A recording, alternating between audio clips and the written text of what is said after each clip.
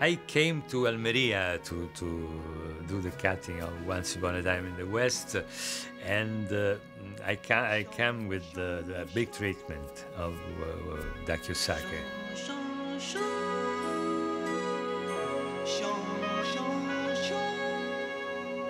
Sergio intended to close his Western saga with Once Upon a Time in the West. He just wanted to produce dakyosake. He had a nice intuition choosing Peter Bogdanovich.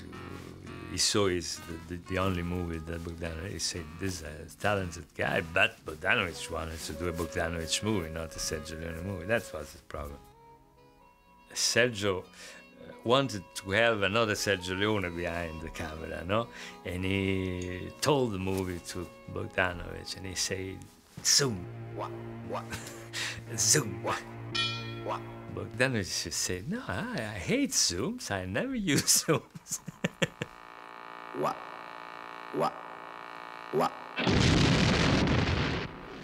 He tried many directors, you know, and also Giancarlo Santi started to direct the movie for 1 or 2 days until Ross Tiger came on the set.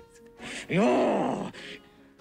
Sergio said to Steiger, Giancarlo is like me, I tell him all the shots and he does. And Steiger said, okay, tomorrow I send my cousin on the set and I tell him how to act. And then he called the manager and the manager said, Leone, come on, please. It was forced. Listen to me, you son of a bitch. You pull that trick on me one more time, I break your goddamn head. But there's not much of Leone in the script. I was more free on the script because it wasn't his movie, you know. You make the holes with the holy water, and I walk in and do the dirty work, eh? No. I had a big fight with Sergio during this period, and I said, but so I'm out.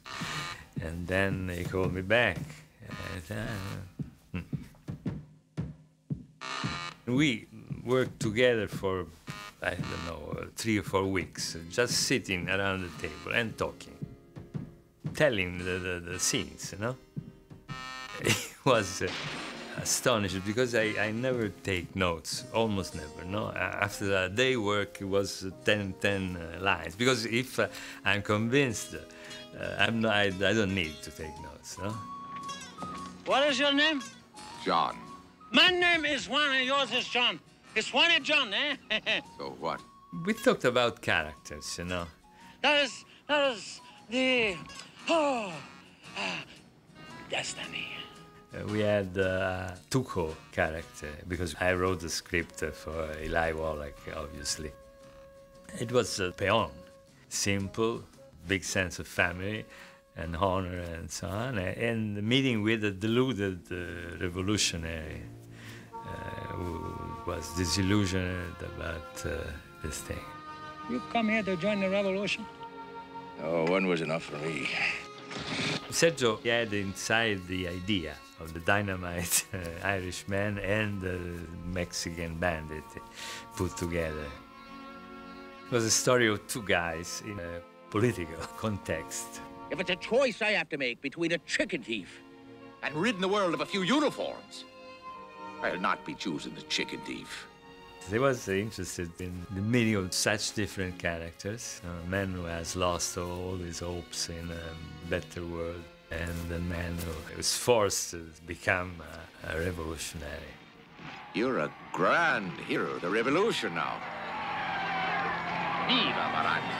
I don't want to be a hero. All I want is the money, the money.